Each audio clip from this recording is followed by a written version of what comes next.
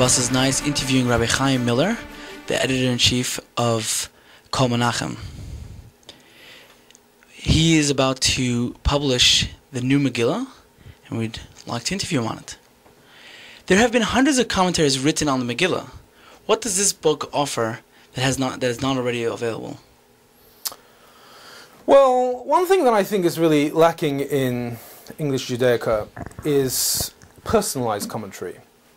In other words, you pick up the book, it's very easy to find books that beautifully adapt the classic commentaries, but it's always hard to find that take-home message, the vort which is going to really change a day in your life or give you some insight how to live a different way.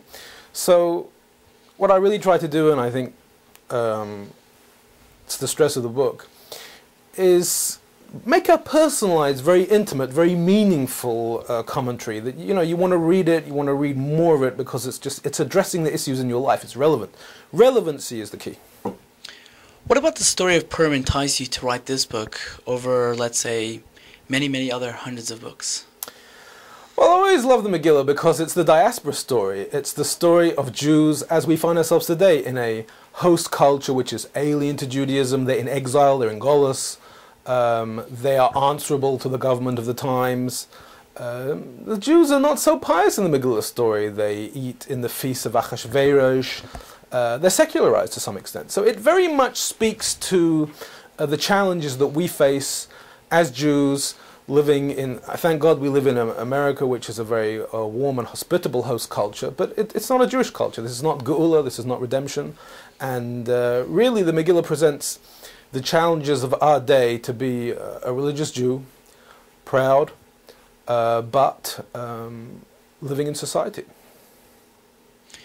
The Sefer looks, I must say, quite beautiful.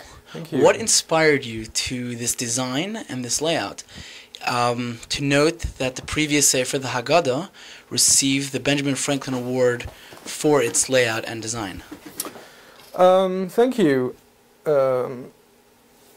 I think design is very important. They always say don't judge a book by its cover, but we all do. We pick up a book in the store because it looks beautiful. So we put a lot of money into this. Is heavily subsidized so we can bring the price down. This is a handmade cover. I've actually seen them do it. For every cover that they make, they get right. They mess up about 3 because the stamping is very difficult on this soft material. This is a kind of synthetic leather type material. It's soft to the touch and it's very enjoyable to use. But the main part of the design is really inside. I don't know if you can see it on the camera here, but we have a 3-color print. Gold, obviously the ink is black, very rich cream paper, and the highlights in red, which make it very beautiful. And also the typography that we use, these are the latest fonts. They've been specially designed for Hebrew books, and the font technology now is phenomenal. The positioning of the cantillation notes and the whole layout. I don't know if you can see here, but some of the letters are stretched to fill the paragraph. This is something we put a lot of time and energy into, and as you mentioned, Levi, with God's help, we actually won an award last year for the Haggadah. The Kol Menachem Megillah looks exactly the same. I think I have one here. The Benjamin Franklin Award, which is a non-Jewish award. In other words, we were competing with books published across the entire United States, and we won the best inside design for a 2-color print, which was great privilege, beating books published, Dummies books and other mainstream books. So it was a great Kiddush Hashem. And the Megillah is designed by the same person. It's following a very similar layout, so it's really a feast to use, feast for the eyes. Your work is fascinating, and we would like to know what is the Mefarish Toras Menachem. What do they do?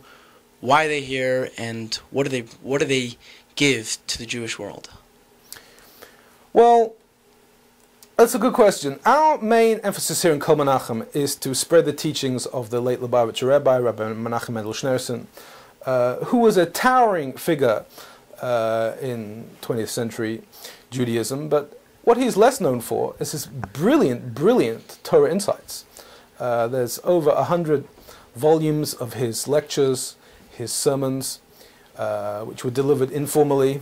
And he was really a very, very brilliant mind, and he understood the mentality that we have nowadays, the modern mindset, and he understood how to communicate Torah in a very, very intellectually deep way, and yet in a very, very traditional way, bridging those two worlds together. So what I try to do is go through this material. It's voluminous. There are literally tens of thousands of pages of this material, and it's very hard to adapt because the Rebbe was a great genius, and he didn't make any effort really to simplify his ideas, to popularize them, to make them accessible to the layman. And that's really what I try to do. I try to say it in my own voice and in my own words. It's not a direct translation of the Rebbe's insights, but in a way that people can relate to, in a way that's readable. And you really get the message. And really what this book is, I mean, it's not really just for the Lubavitcher community. It's for anyone who's interested in Torah, anyone who really loves Torah, and wants to see what a very great mind has to say about the Megillah. A lot of people have heard of the Rebbe because of his great achievement in outreach and in founding Chabad houses all over the world, his meeting with Torah scholars and politicians of the day. But his Torah works, which are really his life. He lived for Torah, and he studied Torah day and night. His Torah works are less known than those achievements, and that's really the balance we're trying to redress here in Kol Menachem, to make his Torah ideas accessible to a wider audience. Talking about the Lubavitcher Rebbe, is this the first book ever to complete all the Rebbe's talks into one sefer? It's the first book in English. Well, it doesn't incorporate all the Rebbe's talks. The Rebbe spoke every Purim for about 6 hours, for around almost 40 years, so there's no way we can include that amount of material. But it is the first comprehensive running commentary on the Megillah in English.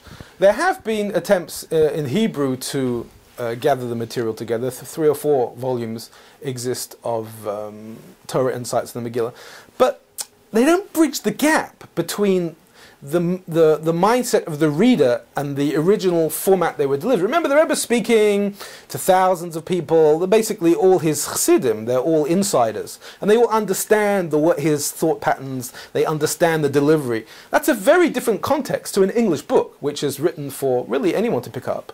And you don't have 5 hours to read one insight. You need to get it simply, you need to get it clearly. So there's a tremendous bridge of adaptation, which I must say I tremble every day when I think of the responsibility of conveying his words authentically.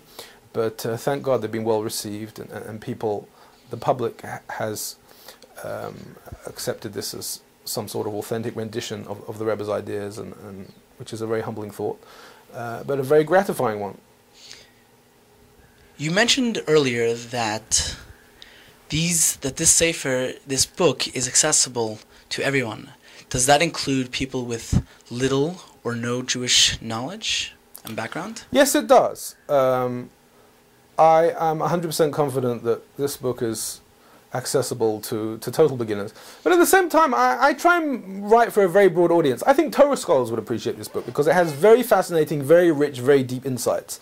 And it's been a tremendous challenge to write in a way that doesn't insult the intelligence of a Torah scholar, and yet at the same time is accessible to the beginner. And it's almost an impossible task. But, I'll tell you, there's a famous story about a Hasidic Rebbe who had he said, I have written in my 2 pockets 2 different statements. In one pocket it says, Anochi Afa Ve'efa, I am just dust and earth.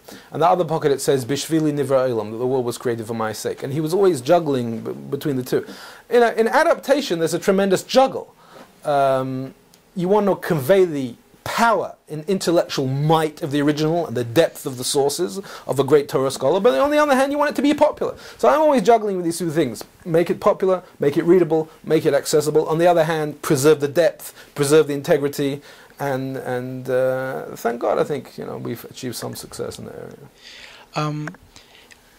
Most of your viewers watching this will be watching it from Vasas Nayas. which isn't a Lubavitch website, do you feel that your sefer can apply to them also, or is it a exclusively Lubavitch sefer? No, absolutely. The Kol Menachem series is not written specifically for Lubavitch audience. In fact, almost half our sales come from outside Lubavitch world. It's available in Judaica stores across the country, and the whole series. We have a series of books, and they're very popular amongst a broad variety of Jews. And that's because, really, they're written for anyone who loves Torah. If you love Torah and you love the intellectual stimulation of Torah and you want to read it an authentic, contemporary interpretation that rings home and that has power to it, then you'll enjoy this book. Doesn't matter what your affiliation or prior background. When I open this book, I see that there's a section called The Classic Questions. What does that mean, classic questions? Classic questions for who, from who? Well, what we tried to do, this is across the whole series. I don't know if you can see there. We have here classic questions, which are, Jews always learn by asking questions. They're obvious questions that you want to ask when you're reading the Megillah. And then we have a variety of commentaries. Here we have the Ralbag, one of the Rishonim. We have the Megillas Esther, which is the commentary of the Nesivos HaMishpat on the Megillah. We have the Mayam Loes. So I tried to collect from about 50 to 100 different sources, obviously starting with the Gemara, the Midrashim, which are very, very rich in the Megillah, Rishonim, Achreinim, the early and later commentaries. It's not just, obviously the main part here is the Torah Menachem, which is the Rebbe's ideas. But it's the Rebbe always wanted his ideas to be viewed in the context of other thinkers. It's not just Lubavitch in its own orbit. It's so you get a very basic, rudimentary understanding of the classical commentaries, and then layer upon layer the Rebbe's commentary. Your book seems fascinating, and this ever-growing library that you are creating.